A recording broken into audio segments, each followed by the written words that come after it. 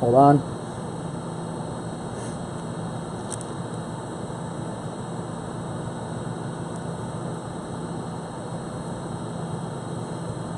And after a 2-week hiatus, I am back as your host. I'm Tyler Feldman here with your Week 5 Pregame Pickem show presented by Burns Tires. To my right, I have Greg, Connor, and Ryan. Normally we have 10 games a night. Tonight we only have 8. Sports Look and Moose, not happening. Lob versus the Throne, not happening. But we also have 8 games that are happening. So going right into it, the most exciting game of the night, without a doubt, No Limit versus Stranger Danger at 6 o'clock on Court 1. I'm not biased. That is by far the best game. We have set the line at No Limit as -12 against Stranger Danger. We know the formula. Let's just go down the line. What do we think?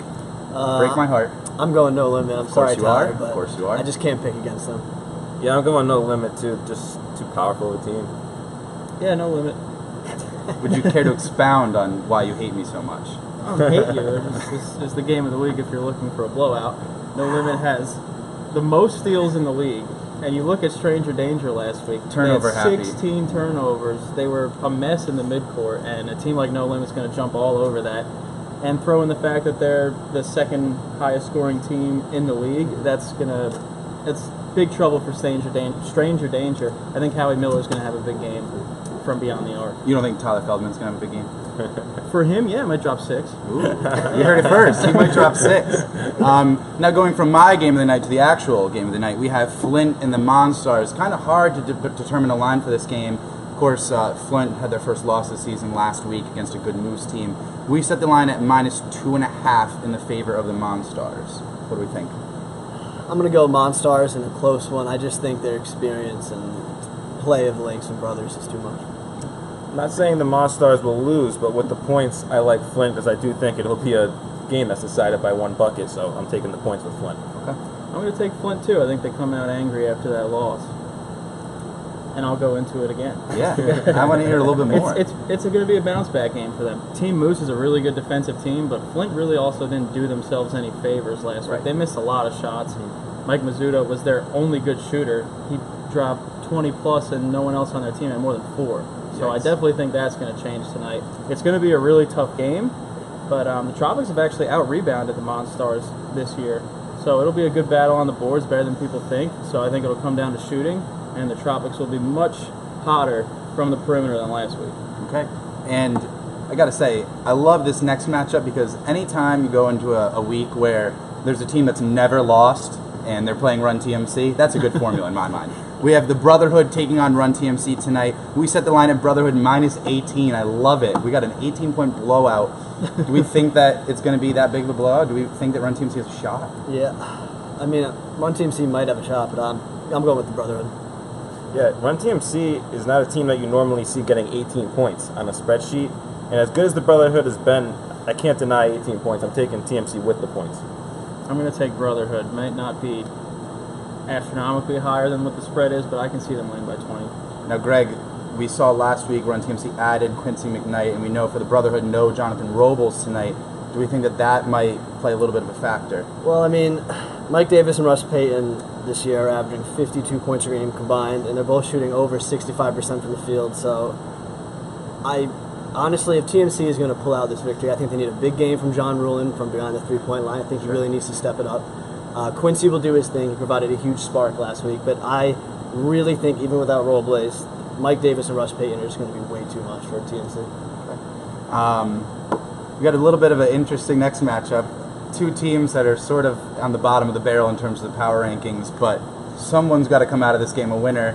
We have Fry Time and Flight Club, the average age on that team being about 14.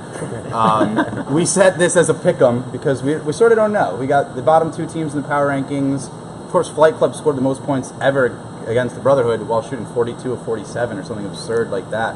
But again, it was against the Brotherhood. How much did they really have to try? What do we think here? Who's going to come out on top? I got Flight Club. I don't know what it is about their team. I just trust them. Yeah, I'm going with Flight Club as well on this one. Me too, but tentative that their crowd shows up. I know it's a holiday weekend. True, very true. So what do the young guys have to do to sort of set themselves apart tonight, Connor? Yeah, well, I think with the really balanced teams, so I'm really just trying to see which team has the standout player that can really carry his team to the next level. And for me, it's Brandon Guittard on the Flight Club. I think he's obviously the best player on the team. He's averaging 20.6 points per game, which now that we're 4 weeks in, these point averages actually, tell a story now. So 6.3 rebounds a game as well, and he's also, their main ball handler, so a guard that leading his team in rebounds. So I think that's really impressive. I think he's going to be the guy that carries his team past the pride time tonight.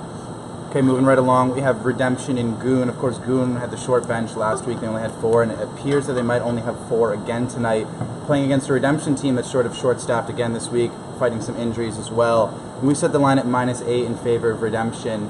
Sort of an interesting matchup, though. It's always tough when you have the short bench to sort of bounce back, even though we know that Goon has a lot of talent. It's sort of hard, that the rest of their teams have shown up. This is 2 weeks in a row. So what do you think? I'm going to go redemption.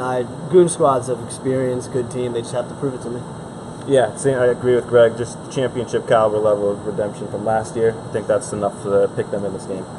I'm also going to go redemption. Goon squad struggled without a bench last week. So what do you think Goon has to do to even make this one interesting with the short bench? Well, they have Matt Marconi. They need him to have a huge game. Brandon Massaro.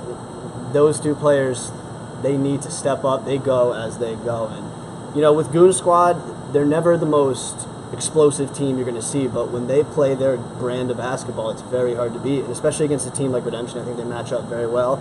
But, they definitely need to neutralize Scott Cochard running the point, or else they'll have trouble with him.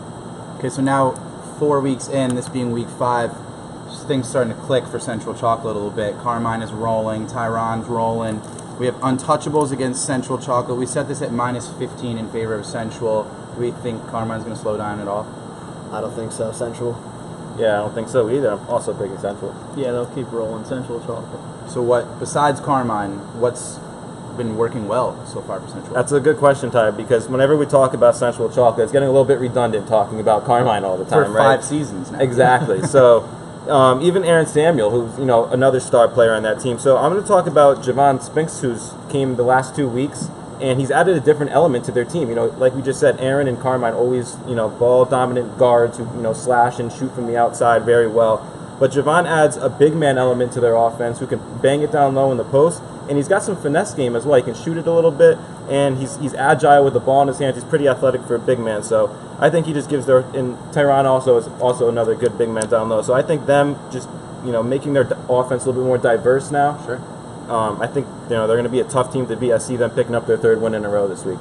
Okay, and maybe one of the more interesting matchups from last week. Maybe the final score doesn't tell the whole story, but Double Dribblers took Run TMC down to the wire for the most part. They were right there with them for 3/4 of that game, and then of course in the 4th quarter, TMC sort of opened it up. But Joey will tell you otherwise, new player, had to get used to the system. But let's not take away from what the Double Dribblers did. And they added a couple pieces. They came out last week and they played pretty good basketball. We actually have them favored tonight against STP at 2.5, maybe a bucket difference here. What do we think? I'm going to go Double Dribblers. They're a new addition. Just impressed me. Yeah, I'm also going to pick Double Dribblers. I think that they're looking new and improved. Never thought this would be the case 2 weeks ago, but unanimous. I'm going Double Dribblers too. What's the difference? What's changed in a week? Bernard Brantley, or what do we call him? Shooty. He can shoot. He really made himself known, and he's about to make himself known to this league, and really step up as a star. And STP looked really good last week, but as we mentioned, that was a really depleted Goon Squad team. And I also think Jesse Doucette will get a little hot from 3 tonight, and they'll win a close game by 5 or 6. All right. And, of course, this brings us down to our last matchup. And much like last year, Lob 203 had a really tough schedule. It looks like this year it's sometimes Y, who every week they have to play a top 5 team. Maybe a little bit off the hook tonight against a Bad Boys team, which is good, but not one of those top powerhouse teams in this league. I don't know if necessarily we think sometimes Y is going to win this game, but this might be a game where they're looking at it on their schedule and thinking, well, we got to get up for this one. This isn't No Limit. This isn't Brotherhood.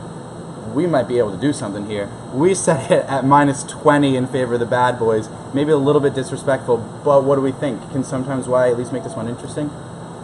I personally don't think so. I'm going Bad Boys. Yeah, I feel bad for sometimes why. It's, like you said, a kind of a winnable game, but Bad Boys just had such a tough loss last week that I think they come out so hungry today that it's going to power them past sometimes. Why? I had Bad Boys, but your little prelude there kind of swayed me. They've played really tough teams, and I think they'll lose by maybe 17 or 18, but I'll take sometimes Y to cover. Okay. little extra here? I just think Jalen Edelson really stepped up last week. I really love him as a leader of that team. Matt Shannon, I mean, he's averaging 9 points and 5 rebounds, which might not seem like a lot, but I mean, for a Bad Boys team who needed height, really needed down low presence, I mean, I think he, along with Foster and the new additions with the Bad Boys, I just really think they've turned a corner. It's very interesting if you look back to like week 1 where they had the one kid who scored 40 and then no one else in double digits. He had now, 4 points last week. Right, last week he had 4 points and the team has a big win. Yep. So that's a team that sort of their roster's filled out. They're sort of coming into their own. Again, maybe not the worst draw in the world for sometimes why, but not necessarily an easy one. And like I said, only 8 games tonight. No Moose Sportsbook, no lob thrown.